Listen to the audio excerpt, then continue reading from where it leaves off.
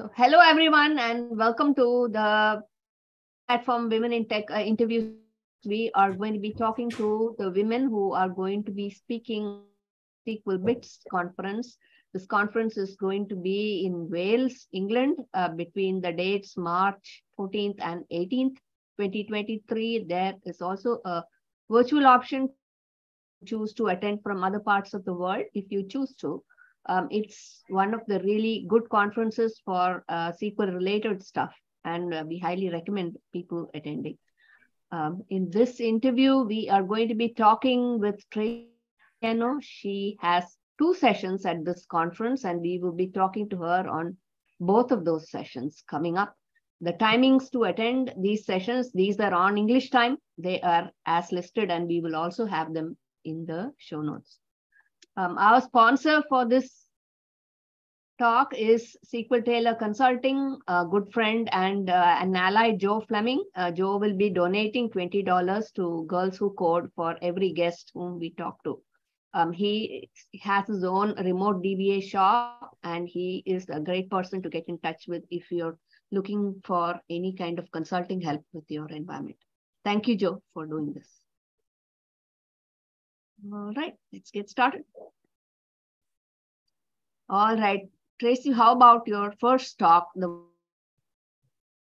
Well, the first one I listed was the dbachecks one. So okay, you can talk that. That's fine. So that one's using dbachecks. Before we get into your talks, why don't you tell us about you? Who are you? Thank you. Thank you for that was not the order while I went in. I mean, everybody knows you, but just take a second. Yeah. Okay, I'm Tracy Boggiano. I work for Sound Physicians out of Tacoma, Washington, as their database architect. I usually go by the title database superhero though, because like one of Mala's coworkers gave me that job title when I worked at Channel Advisor, and the website's easier to remember than my last name, databasesuperhero.com. Mm-hmm. They gave it to me because of my foster care work more than my database work, but hey. All right. You've that's been all in awesome this community stuff too. for a long time, so for most people, you're a familiar face. Yeah. So now, what are your talks going to be about? Thank you, guys. All right. So the first one I was going to talk about was my dbachecks one. So it's about, I'm going to talk about it because you can use it to keep the security auditors off your butt. It's the way I worded it. So like I wrote all of the CIS checks for SQL Server into dbachecks because like, why not? Third-party tools are a pain in the butt, in my opinion.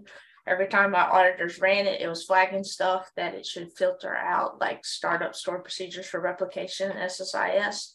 Yes, we have startup stored procedures. I can't control it. They're part of the system. It was flagging unsafe CLR for like geography data types. Big deal. When we go to 2017, they'll go away. Don't tell me about it. And my security compliance team, they couldn't run the right version of it against the right version of SQL Server. So they were just flagging false stuff.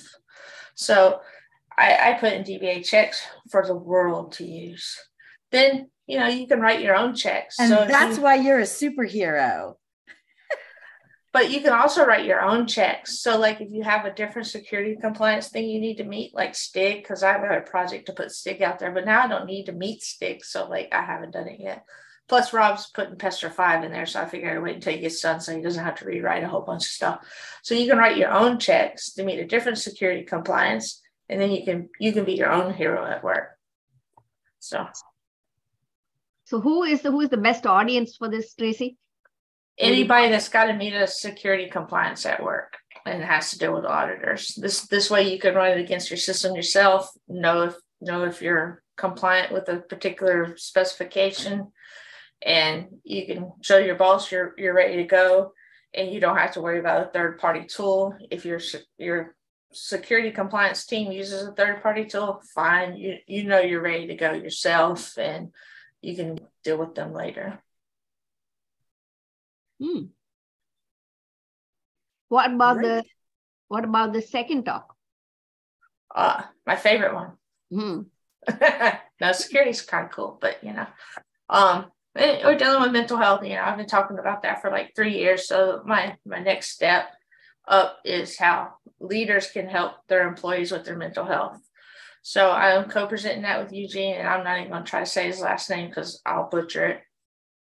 Everybody knows Eugene. I'm with you too. So SQL G. So- I think my finger is right, but you're right. yeah, I'm bad with names. Like if it's not an easy name to pronounce, like you don't want Andrews. Andrews is easy to pronounce. Yeah, see, I can do that. So it took me a while to learn how to pronounce my new last name when I got married. So So we're hoping to cram a lot into 50 minutes though, because there's a lot to do. So I figured this was the next step up, because my presentation was all about helping yourself and how you could get help, and just a tiny portion was what your employer could do to help make your environment a little bit better. Mm-hmm. But we're cramming a lot in here. I don't even know if we're going to get to it all. If not, this is going to be a great 75-minute session somewhere. And you'll have some extra slides to look at, and a whole bunch of links are already available out on GitHub with my little repository. Mm-hmm. But we're going to cover everything from how you can help reduce stigma in the workplace by little things you can do as a leader, all the way down to how to manage a crisis with an employee. So there's a lot of key things you can do in here, and how to make a wellness plan with an employee, what to do with an employee that has to take leave, how to actually handle that. Every time I've ever taken leave, my employer's been like totally hands off, doesn't know how to handle me when I come back from work. And it's just like, it feels all weird and stuff. So, it's going to, help you with how to talk to an employee and all that stuff that's all touchy stuff, and make you feel more comfortable doing those type of things. Eugene actually presented on how he copes with depression at Summit, and somebody actually came up and asked him how, as a manager, he could help an employee. So he sent him to me, and we met at the Red Gate party. And I said, stay tuned. I gave him some tips, but I told him, stay tuned. A longer presentation is coming soon. Not knowing it was getting into bits, but I knew one day I was going to be presenting it. So if I work with somebody like that, would it be of use to me too? Like, I'm not their boss, but I'm aware that they are, I can help them. How would it be of use to me? I think so. There's certain things that would be of use to you, but I gave some of those tips in my other presentation, how you could talk to somebody. Right. There'll be parts of it that will be there, because there's tips in there about how to openly talk about mental health in the workplace and mental illness in general, and how to prevent issues. Right. It kind of gets touchy when you start talking to an employee about issues if they're not open about it, though, because if they're not open about it, you don't want to cross a bridge and make them go to HR. Right. So you'll have to kind of, balance it out there. But if it's an open space where people talk about it, at the very beginning, there'll be things that you'll be able to pick up on that'll be helpful. But once they get into a certain area and it starts getting, private, those type things will probably be more towards the leader that's talking to them and stuff. But if the leader starts at the beginning on our second topic, just opening up the workplace where people are open about talking about it, then that opens it up more for everybody to be able to talk about it. And that's what we're hoping for, is that everybody feels safe, and we get rid of the stigma around it, so people don't feel like they have to hide. Because that's the worst part about having mental health issues, is having to hide it. Yeah. So Tracy, are you presenting in person, or are your virtual sessions? Oh, in person. Who cares about COVID? Some people I know need to, but I'm just like, I already had it. If I get it again, it'll suck. But I want to be around people. I can't wait to see you. I want to be around people. I enjoy Summit too much. I get that, and I support you there. I know some people need to prevent getting it because of underlying health conditions, but I'm one of those people that, I'm an introvert that needs to be around people. So I enjoyed Summit way too much. So I'm looking forward to bits. What's your costume going to be? I don't know, because my fun fact was I know nothing about Dungeons and Dragons at all besides like the name. I asked for tips on Twitter and I didn't really. Somebody gave me like a link to a beginner book to read, and I was like, that's a lot of work. So yeah, I think I'm just gonna dye my hair an appropriate color. Just Google Dungeons and Dragons costume ideas and you'll get all kinds of things. I think I just buy a t-shirt that has something on it and dye my hair to appropriate colors, because there's orange on this side and purple on this side. That's cool. So if I do 2 different colors and then get me an appropriate t-shirt, I think that's a costume. Right? I've got a really cool black cape and black boots and my skeleton key that unlocks all of the locks. Oh, how nice. I know. See, I'm bringing a really small suitcase. Like, I'm gonna have to do laundry while I'm there.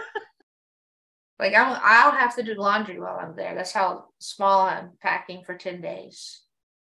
Oh, and I'm bringing a backpack and a carry-on. I'm not letting go of my luggage this time. Backpack in one suitcase. Yeah, carry on. That's it. They'll have to steal my suitcase. I call it stealing when they take it from you at the gate. Stealing. Yes, totally stealing. Stealing it and checking in. That's stealing. Yes. So yeah, I managed to squeak out one from London. I paid a little bit extra for it, but I was like, yeah, I don't. It takes forever to do a layover somewhere, and yeah, I don't want to do a layover. So I was like, Persky sent me a flight that said it was $300 and it had a connecting flight, but it wasn't. France Airline. When you went to their website, it was not $300, no matter which way you did it. My favorite travel hack these days is staying at the airport hotel the night before. So like when you leave the hotel, you're at the airport. There's no travel involved getting to the airport. There's no nightmare of missing your train or I leave my hotel room and I walk downstairs and I'm at the airport. It's marvelous. I love it. Thank you, Tracy. We really appreciate your time. Everybody listening, make sure that you hit up Tracy's talks, one of the 2 listed if you can. It will be a good use of your time, I promise. Thank you. Thank you.